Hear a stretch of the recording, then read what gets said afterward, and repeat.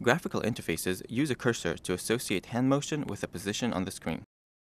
By using a multi-point touchpad, we can create cursors that use more hand parameters to control more than position.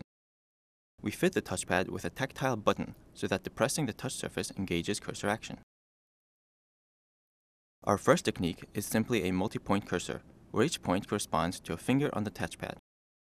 Using multiple fingers, the user may grab several objects at once and can move and rotate them as if sliding them on the surface of a table.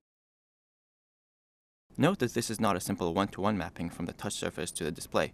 The coordinate frame of the hand is scaled to an appropriate size for the screen and is then moved by the global motion of the hand. This motion is first passed through a standard mouse gain function, which gives the cursor full range of the screen while maintaining precision at low speeds. The touchpad is used as a relative positioning device so that if the user runs out of space, he may lift his hand and re-engage dragging from another location. This approach is also helpful when using two hands since it allows the fingers of each hand to work in their own space without overlapping. Since users generally control only one object at a time, it is useful to abstract the parameters of the hand into a single point cursor. The similarity cursor allows the user to focus on a single target while simultaneously controlling its position, rotation, and scale. Here, the user scales, rotates, and positions the leaves.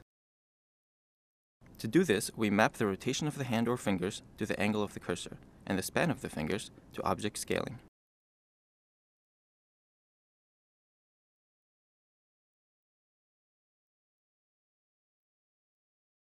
Just as we apply a gain function to cursor position, we can modify the speed of rotation. Rotation gain allows the user to rapidly turn a shape without placing his hand in an awkward position. At the same time, it maintains precise control of small movements. The similarity cursor may be especially useful in tasks such as image alignment, where decomposing the components of a transformation is difficult. Our final technique extends the idea of area cursors by mapping the span of the fingers to the area of the cursor. Area cursors make it easy to acquire small targets by increasing the size of the cursor's activation area. However, when objects are crowded together, standard area cursors cannot distinguish individual targets. The adjustable area cursor overcomes this problem by allowing the user to shrink the activation area. Another shortcoming of standard area cursors is that they do not let the user click on empty space between objects. This is easily accomplished by minimizing the area of the cursor. Since the adjustable area cursor can distinguish the selection of one object from the intentional selection of many objects, it can be used to create ad hoc groups of objects, allowing the user to control many targets at once.